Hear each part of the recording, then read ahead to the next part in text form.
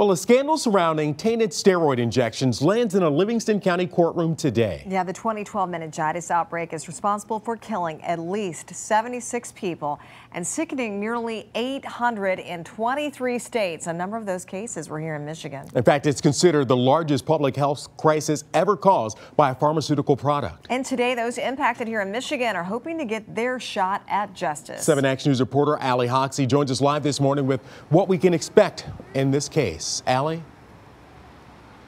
Yeah, that's right. Barry Cadden and Glenn Shin will be inside a courtroom today. They were transferred from a federal prison in Pennsylvania to be inside that Livingston County courtroom as they face 11 charges of second-degree murder. Barry Cadden, the co-founder of New England Compounding Center, and Glenn Shin, a pharmacist working for Cadden, are facing second-degree murder charges. The pair are accused of putting tainted steroids out on the market.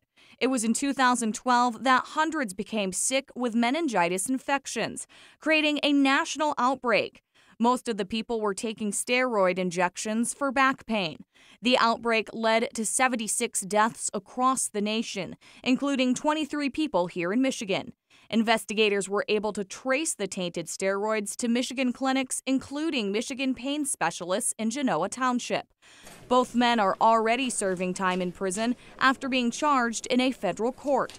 Cadden is serving 9 years after being convicted of racketeering and fraud in Massachusetts. Shin is serving 8 years after being convicted in the same Massachusetts court.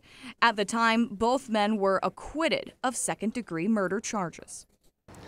Well, Allie, of course, we expect a lot of activity in that courtroom today. Do we know who we can expect to hear from in court today? Well, today we expect to hear from witnesses and victims testifying against the two men. And this preliminary hearing will determine if there's enough evidence to go to trial. All right, Allie Hoxie, thank you so much for that report.